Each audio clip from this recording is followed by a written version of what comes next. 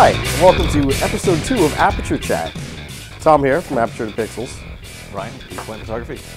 And surprisingly, we are at episode 2. Now, we're actually recording this before episode 1 goes on the air, because our video guy, he's a little slow. But I'm okay with that. Better than me doing. Oh, yes, much better. So, something big that's happened in the last week in the camera world. I think there's some camera company. I'll reset that while you do the Nikon. Some camera company that isn't Canon released some new camera this week. There's been a bunch of new cameras, but you just don't pay attention to much things, do you? I pay attention to lots of things, but this is the one that's really a big deal.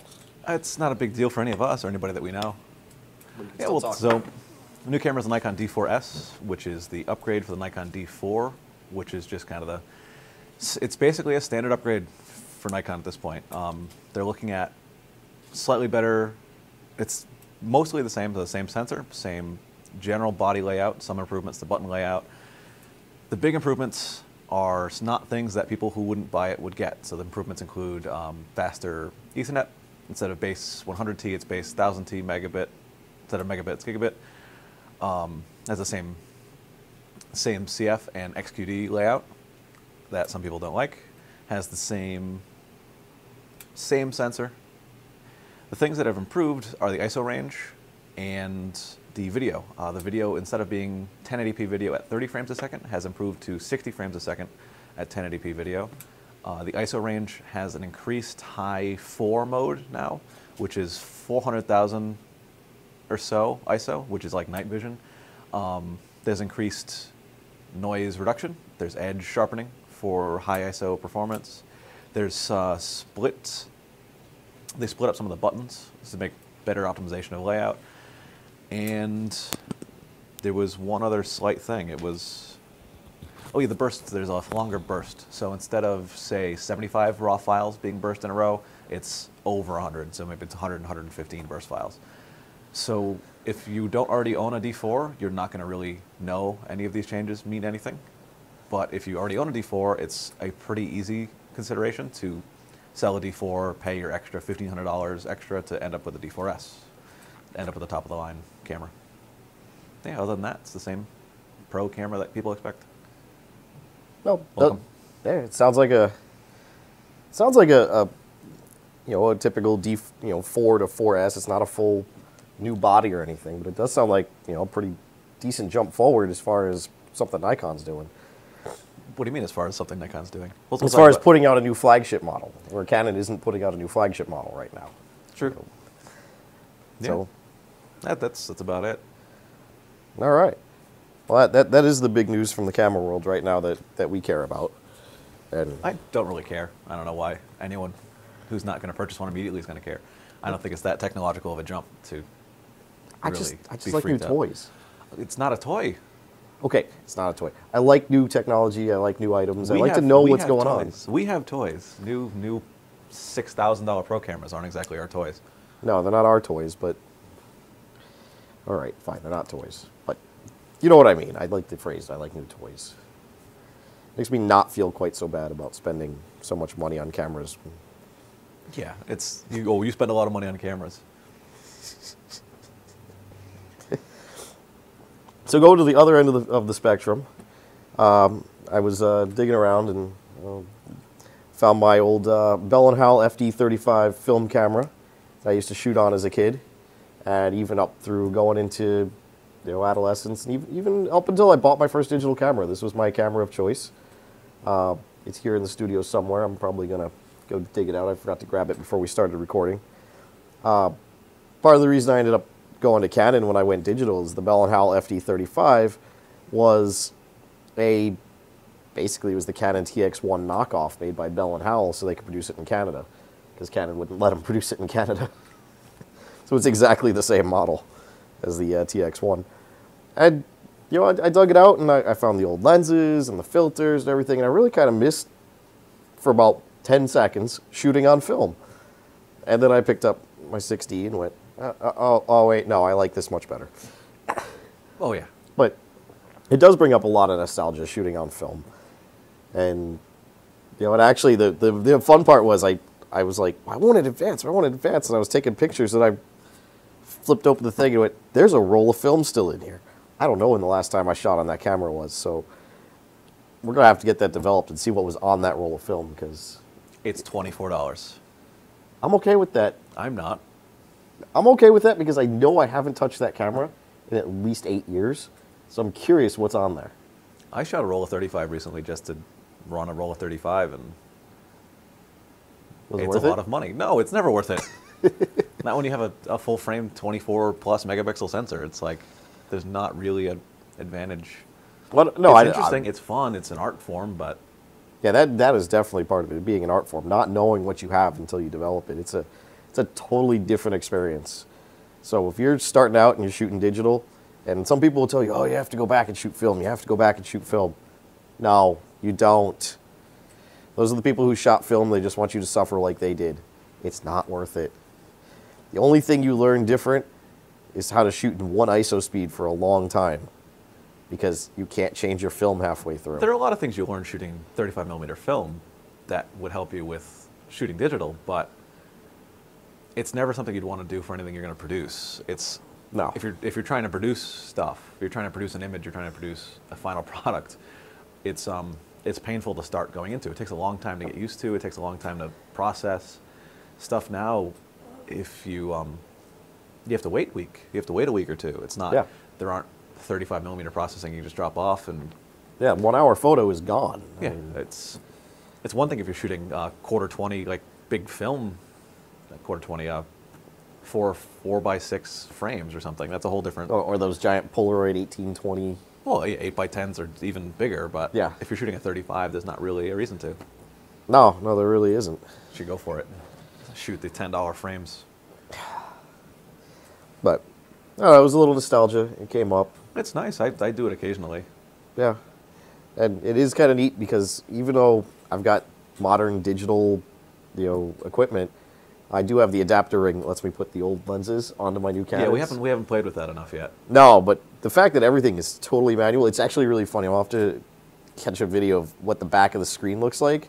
Because if you ever looked at the back of your camera and you can see like every setting, if you put it in manual, how it's just like M, but you still control every setting. This just shows you nothing. Because it doesn't know the aperture, it doesn't, the only thing it controls is the shutter speed. It doesn't know anything else about what's going on. And it's just kind of entertaining to look at. But some of those old lenses are so nice. I mean, I've got, the one telephoto in there I've got is probably nicer than any other lens I own. And I mean, it's from the 70s. It weighs about 10 tons, but... I work for a photographer who has 8 by 10 plus optics that just kind of sit and collect dust because you can't use them for anything, and nobody's going to buy them for anything worth anything. Yeah. Nobody's going to spend money on these German handmade optics that are better than most things because they're not worth that. And if people don't use them to make money, if you don't use them to make money, you can't spend money on them unless you're crazy. It's unfortunate. It really is. It is. It's unfortunate there's so much of this tech out there that is probably better than what you could buy now, but there's just no way to use it anymore. Well, there's a lot of lens technology has come so far, it's tough to say that now. That's true. I mean, it was true 10 years ago. 10 Well, yeah. years ago, lens tech was really crappy for a lot of the digital stuff compared to what the old 35 better frames were. And that's why there's so many of these adapter rings from the old Canon EF to the EOS, or the EF, the FD to the EF adapter rings exist, because back then, 10 years ago, people were more than happy to still use the old FD lenses.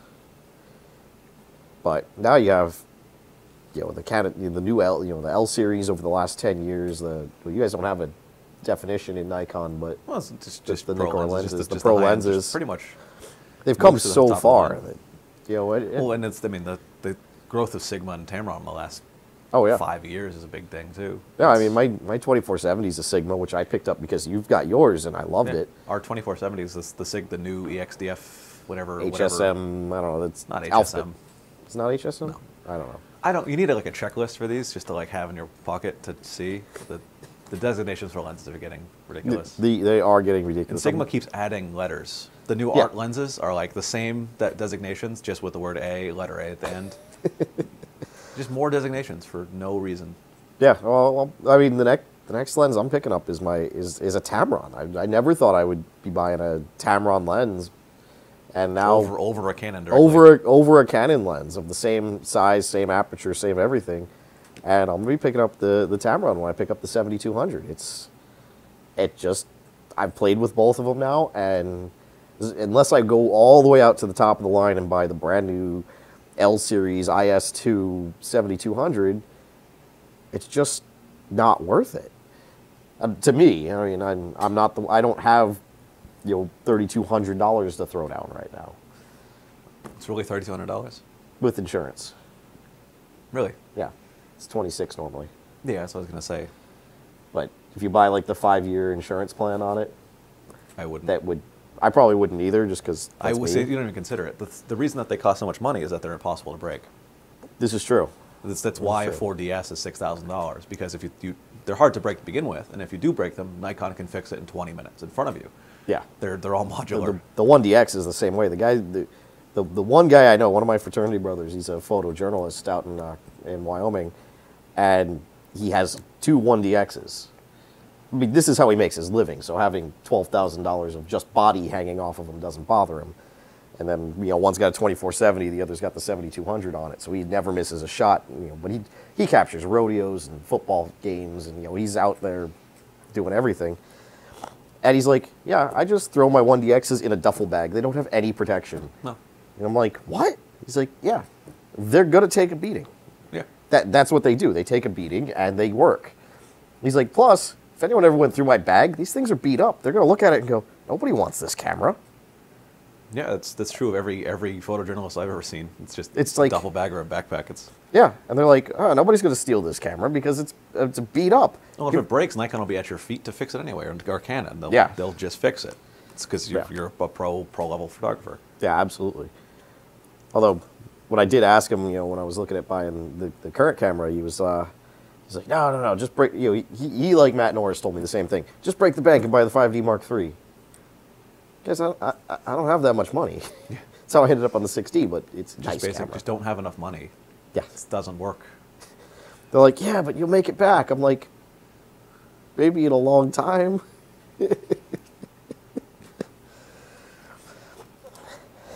So we were talking about just insane amounts of letters that are on these lenses. And so that kind of, we've had a real good day of segues so far. That leads us into the next topic I wanted to hit on. And we didn't do this on purpose. We're really not this creative. Which is... Speak for yourself. Okay. I'm not this creative with words. The question for us to debate here, do you really need IS, VC, VR, or OS? Which are all the same thing. It's image stabilization if you're on Canon. It's vibration correction. VC is what, Sigma? Yeah. Is the Sigma, because VR is vibration reduction. That's the Nikon. And OS, which is optic stabilization for Tamron. The technologies are probably different because they've all developed them independently. But they all achieve the same thing. There's 2 or 3 base technologies they all share, though. They are actually kind of similar. So my question for one of our 2 questions to kind of sit here and debate a little bit is, do you need it? It's just with any kind of camera thing. There's 1,000 factors for that. A lot of it has to do with the lens. Like our 2470 Sigmas are non-VR lenses. At a wide aperture, at a wide focal length, so between 24 and 70, the lens is wide, you can usually be shooting quick enough to compensate for your vibration. But I would never purchase a 70-200 without vibration reduction, because they're impossible to counter for. You need to be shooting at 400th of a second most of the time to compensate. So the old rule of thumb is double your focal length for your acceptable shutter speed while shooting to reduce vibration. So that's, at 200 millimeters, that's 400th of a second. That's fast. That's faster than you can ever shoot with a flash, usually, if you don't run Pocket Wizards or another high-speed sync. Even with them, that's still... It's fast. It's a little too fast. With VR, you can knock that down to, depending on your VR system, you can go down to 1/10 of a second. If you're very still and you have the right VR, 1/10 of a second is not out of the question. Yeah. So you can get a lot more range. I know with the Tamron one, they claim 1 full stop. You can actually do much, but it's much more than that. They claim 3 stops. The Tamron one is 3 stops. Oh, the new one? Yeah. The new Tamron one is 3 stops versus the new. Oh, the old Canon's Tamron one 5. was 1 stops. Yeah. Yeah, you'd never do 1 stop. That's the Tamron that you're looking at is 3 stops. It's 3 stops, and so instead of having to shoot at 400th of a second, I can come down 200, 100. I can shoot at a 50th of a second. Now that's pretty reasonable. That's better than I shoot handheld on my 2470, because I shoot that at 60, 80, 100th of a second typically. So, yeah, is it worth it? Yeah, if you've got a long lens, and you're not shooting on a tripod. Well, that's only so true. If you have a lens that's past 200 millimeters, you're shooting on a tripod anyway. Yeah, well, that's what I mean. Now you're shooting on a tripod, so is it necessary? Maybe not. So yeah, if you're shooting, landscapes or on a 500 millimeter lens, you're on a tripod. There's no way. Trust me, I've picked up a 500 millimeter lens. You're holding it like a freaking rifle. You're like, okay. Even normal tripods don't work for like past the 300 millimeter. You need a gimbal head tripod, which is a certain balanced tripod. So, but if you're asking us for advice, you're probably not shooting on those lenses anyway. So you never know. It's wildlife photography. It's an easy avenue for people to end up with gear that they potentially would have a hard time using setup-wise, because you can rent a 300 millimeter lens, 500 millimeter lens for $100 for a week while camping. Which, if I have the cash, I am definitely renting. You rent? I am definitely renting a big lens if I'm going camping. If I have the cash, I'll have the 7200 by then. But I was considering getting Tamron this week released a 5. Well, I shouldn't say they released it this week. I just saw it this week. They probably released it like 6 months ago because I'm slow like that. A 500 650. 5.6. It's a 5.6. But if you shoot, if I'm shooting, landscape. Why do you need a telephoto for landscapes? I didn't make fun of you for that quick enough. Or wildlife or anything. You don't shoot landscapes with a 500 millimeter lens. I would from the top of Mount Washington. No, you wouldn't. I would. No, you wouldn't. Because you'd have to stitch 35 pictures together, and it wouldn't work. It's so little frame, you would never do that. But I want to get the other mountain far away. No, you don't use telephotos for landscapes. It doesn't really work like that. The telephoto lenses are very specific in what you need them for. It's wildlife or sports. There's not really another thing past 300 millimeters at f2.8, which is a portrait lens you can use to shoot high-end portraiture. You don't need the big lenses. There isn't another use for them, really. No, there really isn't. They're too awkward. They're extremely awkward, extremely heavy. It really was. Actually, the review I was reading, the woman who was reviewing it was standing next to the lens. Yeah. Like she was holding it down her side, and it was like 3/4 of the length of her leg with the camera resting on her hip. It was an obnoxious lens. Well, you need a suitcase. That's the thing. It comes with a suitcase. It comes in a hard suitcase. It comes with the hard suitcase. That was part of the review. They're like, and here's a suitcase. And you're like, huh? Okay. Big, giant, hard suitcase. I love it. That's the problem with renting a lens, is that I know the place I want to shoot the lens is about a mile in, by a mile hike in. Yep. So that's a mile hike in with 2 camera bodies, at least a giant suitcase of a lens, a gimbal head tripod, which I've also rented, which weighs 10 pounds by itself, and then whatever else I'm going to need at the crack of dawn. Yeah. So it's one of those, you set up and you stay there for 6 hours. You don't move. You sit on that rock for 6 hours waiting for the moose to come trotting along. And then if you're like me, the moose comes way too close for the big lens, and you're scrambling for your other lens. And well, that's why you'll have 2 bodies, one with the 500 and one with the 7200 on it. So when the moose gets too close, you can be like, "Ha! I planned for you, moose." Click. That was very funny. That's an actual experience of another photographer that I met on a rock out in Maine, in the middle of nowhere. So with crack of dawn, we're out underneath Mount Katahdin in Baxter State Park. My father and I, we have just kind of normal 300 millimeter cameras, and the person that we met on the rock had been there since dawn. We were a couple hours later than he was, and he had on a gimbal head tripod, a big Sigma 500 millimeter with a teleconverter. I think he was taking pictures of people on summiting Katahdin on the top of the mountain, laughing like, "Oh, this guy just made it up to the top of the mountain." So as we sat there for a little while, and we were talking, so we don't leave right away. We sit around for a little longer, waiting for the moose to come trotting by. And eventually when the moose does come by, it starts way off on the other side of the lake. And he's taking his pictures, and he's getting his pictures. Then slowly, it's a mom and a baby moose, which a baby moose is still 8 feet tall. Mama and baby come over slowly. His mama stops, finds something she likes to eat. Baby Moose decides that he wants to figure out what that clicking noise is and keeps coming over until he is within the focal distance of my 300 millimeter, which is 5 feet.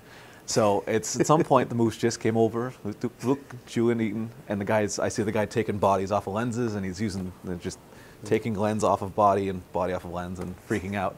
And it's one of the best wildlife experiences you'll ever have, but it was very funny watching the man with the big ass lens not be able to do what he needed to do. Which on my Flickr, which I think is RPs, flickr.com/RPs, RPEASE, there is a main set, which is hilarious, because it's moose way out, moose, bugs on moose, and then leaving again, complete with videos. It is a pretty interesting set. I would definitely go check that out. So, yeah, so getting out in the field, definitely gonna want some big lenses this summer. Yeah, that's especially fixed prime. Oh yeah, telephoto versus zoom telephoto. Well, we'll get to that in a minute. We got one thing in between there. Oh, I would have just completely skipped that, but continue. No, we can skip it. That's fine. That's fine. No, you touched on it along the way too. So that's your venue anyway. This is my venue. But I do want to throw it out there, and then we could chat about this a little bit. Our next point we want to kind of just touch on is for shooting portraits. Since we were just talking about shooting wildlife and making fun of me about landscape, but shooting portraits, is it a good place for a prime lens or a zoom lens? And I don't have a whole lot of prime lenses, because prime lenses, although they're really, really nice, also really, really expensive. Well, the ones I want. That's the issue. You can buy very acceptable prime lenses for your non-professional cameras, extremely cheap. Yeah. It's the 50mm 1.8 line that's a lens you should own, and they're usually $150 or less for the ones that you would buy. If you walk into a camera store and you shoot Canon and you say, I want the nifty 50, that's what they're going to hand you. It's going to be that 50mm 1.8.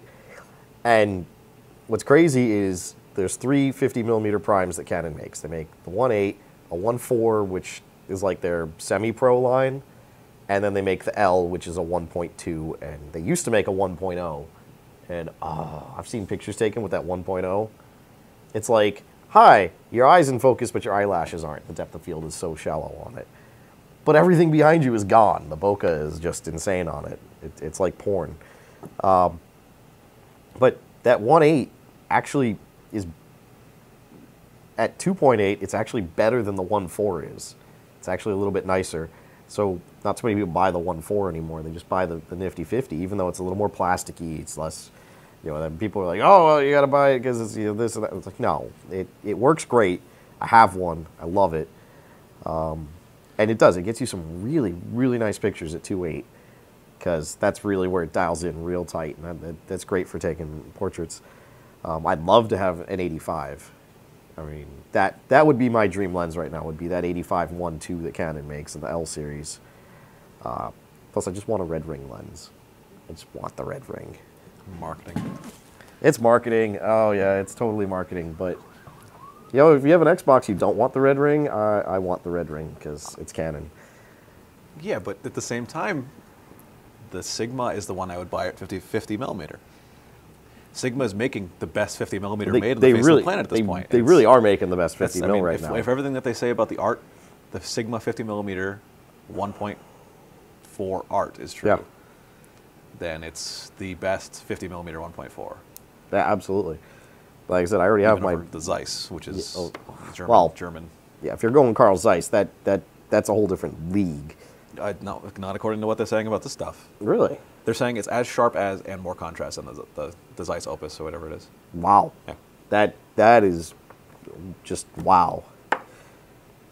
Well, I mean, the video Sigma's been putting up on YouTube of like their production methods and everything. You really start looking at it and going, these guys are serious. So that makes sense. I mean, that's a great video. Have you seen that yet? No, I haven't seen the Sigma. They've put 2 of them up now. They're 2 5-minute videos, and I think they're going to do 4 in total. They like interview people from the plant who work on the production line. They talk to the president. They show you they go in with a camera into the clean rooms that they actually built, grind the lenses down on. It's actually a really cool video. And they make them in Japan. It's not, Sigma's not made in China, it's made in Japan. And so part of it is like just the beautiful landscape around the building. They chose the location not because it was good for for production or logistics? Well, because they wanted the people coming in to be inspired when they came into work, that the landscape should inspire them to make great lenses. And I guess the people who've been there have been there like since the company started. It's amazing how far they've come. They always used to make a halfway decent lens and a terrible lens, and they're responsible for some of the worst lenses ever made by mankind, I think. Well, that's why it was so hard for me to buy this Sigma. Yeah, because I'd had bad Sigma lenses in the past, and I've played with, and same thing with Tamron. Tamron has made some pretty terrible lenses. That's why I'm so shocked. I'm going to buy that 7200. Yeah, they've both come to be right up in league with the Nikon Tamron, Nikon Canon. Yeah.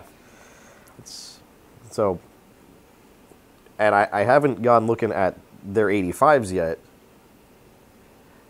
but I'm actually kind of excited to start looking at their 85s because that is like the portrait lens for portrait photographers. And so I don't think they've come up with an 85 Art yet. I think that's still the next one on the line. I think that is the next one for Sigma. I think Tamron makes an 85 Prime. I'm not. That's going to be expensive. It is. They're all going to be expensive. 85 Primes are always expensive. Well, the Art series in general is actually pretty expensive, but yeah. Well, they're realizing they can compete with the Canon L series. Well, they're also expensive to make, but yeah. Yeah. Well, that's what I mean. But they can compete. They don't have to worry about undercutting them a whole lot because they're actually getting the quality up there to be able to do it. So that's my next lens is an 80. After the 7200, I'm talking like a year out at this point, unless I start taking a lot more portraits all of a sudden. Would be the 85 Prime, and it might be the Sigma Art by then. Yeah, I think they're probably 6 months to a year out of 85 Art. Which is good, because I'm like 6 months to a year out of buying an 85, so. It's not too high on my list. I need a 50mm Prime. Yep. Well, that'd be good for weddings. It's not. No? It's not. I mean, weddings are really, if you're going to switch lenses, you need a good reason to switch lenses. That's true. And most of the time, I'm not going to switch to a 50 Prime. The one I would switch to for a couple of things is a 100mm macro. Oh, yeah. It's the Nikkor 100mm 2.8 macro.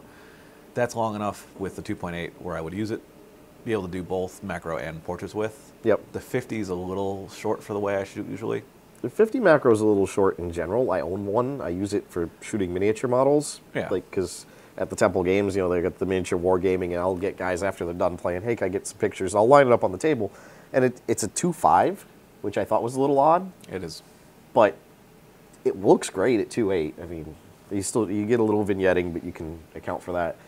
But it takes great pictures but you're this close. I mean, you're like inches away. I mean, its hyperfocal distance is like 6 inches, so you're right on top of it. Yeah, I think the 100mm is what, 9 inches? Yeah.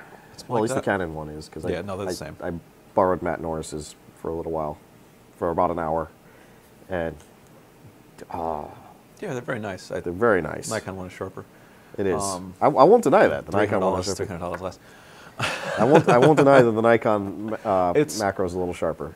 They usually are, but they're all very good. I think the 100mm macro range is very useful. Yeah, no, that's where I'd like to be working in macro, so I might have to. Oh yeah, we'll spin our cans out there. Although we are not sponsored by Narragansett Brewing Company, they should sponsor us if anyone's watching and can contact them. It's cheap enough. It's also just what we always happen to have in the fridge around here. But yeah, no, but for shooting portraits, I would love to shoot more on primes if I had them. The 50, I did quite a bit. We just did a video this week that maybe we'll get up in the next month or so if we can get around to editing it. But we got a lot of good footage and a lot of good stuff. I shot that on the 50 Prime. Well, I shot the photos I took on it. I shot on the 50 Prime. The video itself we actually shot on the 2470. Keep going. So, yeah, it's as much as primes are nice. A lot of the stuff I do is event shooting, so for me to purchase a prime, it needs to be a very specific thing that I couldn't do already, and the macro fulfills that. I can't get the magnification that I could get with the macro. So I would actually need a macro lens to do a lot of the shots I like to do. Yeah. Other than that, you have to be careful with what zooms you purchase too. We use the general pros zooms are 2.8 aperture zooms, so you get a lot of light. You can use your focal distance properly. My boss, who's been shooting weddings for, almost longer than my parents have been born, he loves his 24 to 105 or 24 to 120 Nikon lens, which to me, you get a lot of downsides. There's some vignetting, there's a lot of distortion, there's stuff that isn't worth it. There's not worth having that extra distance. But for him, the ease of having a long zoom at an event makes a huge difference, and he wants to use those more often. I would much rather be able to have my 24 to 70 and then switch to my 70 to 200 when I actually want the distance. But I guess that's a little too much work for him. I blame the Brits, and I have lots of actual definition for this. The only reason our SLRs are limited to 29 minutes and 59 seconds of video at any given time is because in the UK, if a camera can record if it can record 30 minutes or more of video, it's classified as a camcorder and is taxed completely differently. And so that you can't even import one that will do that, they made them worldwide 29 minutes and 59 seconds. So, in case you're curious why we have to keep getting up and resetting the cameras until we buy something like an Atomos, but I don't have $400 lying around to throw at one of those. How many feeds does this take in anyway? I guess it depends on the one. Yeah, so. Yeah, we have to buy one for each camera. That's going to happen. Yeah, I'm more likely to go out and buy a actual camcorder, like an HD camcorder. It would be nice to have the capture device. Oh, yeah. As there's plenty of things that we can do with capture devices that you can't do with just a camcorder. But oh, yeah. No, I would love to get an Atomos. Maybe they'll send us one. I mean, they sent one to Jared Bolin, but he uses their shit. Yeah, use that comparison, please. That's a comparison you get to make. I'd never get to make that comparison. I just want to meet the guy. I just want to meet the guy. His studio is like 10 miles from where my parents live. Oh, yeah, you have an actual reason. I have an actual reason to go to Philadelphia. And actually, I was going to go do one of his photo tours. Apparently, he does them around the city all the time. I was like, go down and do that. It was like the weekend after I went to go visit my parents a couple months ago. It's like, I'm not coming down again for another weekend. So we have two questions. Two questions that I've been asked recently, and I figured we should address them here. Probably a little better than, me just dealing. Well, I've explained these to the people already, but they are good questions to have out here, and in this way, kind of gives you guys a lead-in who may or may not actually be watching us or listening to us in the background as you're doing actual work. Remember, you can ask us questions. We'll address them here on the podcast. So the first question that I have here is from one of the people in my office. This actually, using last week, remember I talked about the woman I helped with the Olympus. This actually was a question she ended up asking me, which was, what's the difference between zoom and telephoto? I thought they were the same thing. They're not. Nope. And the reason I think people get confused with this is the fact that you see the W and the T, and if you actually go look it up, it's wide and tele. Yeah. And I'm like, you're confusing people. Don't do that. Because telephoto just refers to the fact that it's a longer lens. And zoom is actually the ability to change. So zoom and prime are the opposites, not zoom and, And so you can have a prime telephoto lens, and you can have a wide zoom lens. Yeah, you can have a wide zoom, a normal zoom, a tele zoom. Yep. It's all okay. And so they're not the same thing, but the quick definition is if you can change how far you can zoom, that's a zoom lens. Otherwise, it's a prime lens if it's fixed. And telephoto just refers to the fact that you can get that shot that's really far away from you. So that's our quick hit on that question. And the other one, which is a little more controversial, but I think we're in agreement on this one, is should I invest in a photo printer? No. It's one of those subjects that unless you've really worked with photo printers a lot, you don't know why there's such an issue. But any printer that uses that many different cartridges is probably going to be more of an issue than it's worth for just general use. I know if you use a lot of office kind of stuff, if you're printing a lot of documents, having a printer with 8 different cartridges is probably going to be a pain in the butt because the black cartridge is the same size as the other 8. Yeah, it's actually kind of annoying here. Yeah, it's they could oftentimes be built better and maybe last a little longer, but they're not built to handle a large volume of documents. They're built to be able to print large and print high quality color images, and they're also more expensive. Yeah, no, I mean our photo printer here we use for everything, and eventually we should probably invest in a non-photo printer for like documents and stuff. Yeah, we don't print out a ton of documents. Yeah, so it's all right, we don't go through a ton of documents, which is why we haven't done that yet. But yeah, like Ryan said, I totally agree with him on this one. I may disagree with him a lot of the time, but this is one where we can agree.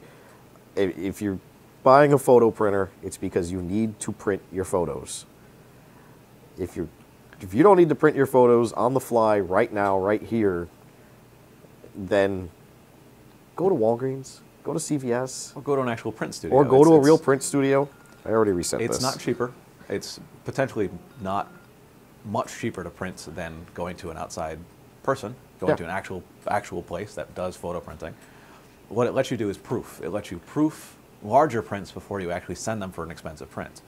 So if I want to print a big 20 by 30, like there are some 20 by 30s in the studio, each one of those prints is between $20 and $40, depending on how much you spend, where you get them printed. I can spend $4 here printing a good size proof, make sure the color is right and I like the print before I send it out. If you're not doing that, you're cheaper just sending it out in the first place and not spending the first proofing money. Yeah, and a lot of the places that you can send to out of house can do color correction. Yeah, so. I mean, where we are, we tell them, no, we are sending you the true colors. This is what we want. Don't color correct. But a lot of the places will color correct if there's, if your white is just slightly off, they'll fix it for you. I mean, where we're going, we're telling them, no, we are dead on where we want it to be. This is the color we want. Take it. So they won't color correct for us because we ask them not to. But yeah, being able to print the proof is huge for us. I mean, or client things. It's the same thing. It's the same thing. You're doing things for a client. You want a couple of 4x6s or a couple of 8x10s quickly. Doing them here is very good. It's nice service, but it's a pain in the butt. And even though we've got a really nice Epson color printer, setting them out always looks better anyway. So yeah, it's printers are big mechanical machines that are prone to breaking. No matter what you do to them after a little while, they will break, and they will be worth more money than they're worth. They change so quickly. Once it breaks, it's just a giant waste of money. Yeah. So you're investing this money. It's going to break after a couple of years, and you're going to have paid this much money to have a printer for that many years and have to buy a new one. Yeah, they don't last forever. It's just how they work. Yeah, I mean, even good ones don't last forever. Yeah, and one thing that I've run into personally is I had bought I would just call it entry level. I mean, it was a photo printer. It could take photo paper and everything. But one thing I found, this is the one I use at home now, it won't take photo paper anymore. The wheels have dried out. They don't grip it right. It doesn't push right. So it's something you also have to maintain properly. I never maintained it. I was like, I've never had a problem with a printer. Still works great on plain paper. Works okay on on card stock. But if I put a 4x6 sheet in there like I used to do, it'll miss the first half inch of the photo because it can't push it all the way up because the wheels are out of, they're all dried out and cracked and they don't grip properly. So consider that if you're going to buy a photo printer that you got to do a lot of maintenance on it that you're not even thinking about. So that's another reason why I would say no, don't invest in a photo printer unless you're doing, like Ryan said, unless you need proofs and you're doing it all the time, don't bother. Or you expect to actually use it quite a bit. I know I've watched our friend Grant Garvin destroy printers in creative ways I didn't think were possible. I've seen printers just break, new printers, just out of the box just break, because they don't like him apparently. Printers are very finicky. It's not something you want to invest in unless you're ready to actually deal with having a printer, honestly. Yeah, absolutely. Yeah, it's nice to have one, that's the thing. It is nice to be able to proof stuff in a studio. But other than that, I can't think of a reason to own one. Yeah. No, I mean, and there are other large format printers that are not photo printers that you could use. If your whole reason is, well, I want to be able to print 13 by 19, there are other printers that can do 13 by 19 that are not photo printers and will probably stand up a little better. Well, the ink is always expensive too. Yeah, it depends on what levels you're doing. And photo ink just isn't necessarily more expensive. There's just more of them. Yeah, instead of your, you know, like I look at the large format printer I have at the office at work, and it's the standard 4 colors, CMYK, you know, the black, cyan, magenta, and yellow. The one we have here has like 8 cartridges in it. Is it? I thought it is 8. It's 8.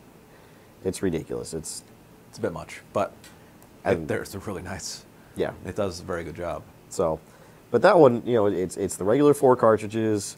It's not, well, I shouldn't say it's not photo quality because I have printed proofs there in the past before we had this one. But, you know, you're better off with something like that. And I know it's a lot cheaper to run than what we have. So, yeah. All right.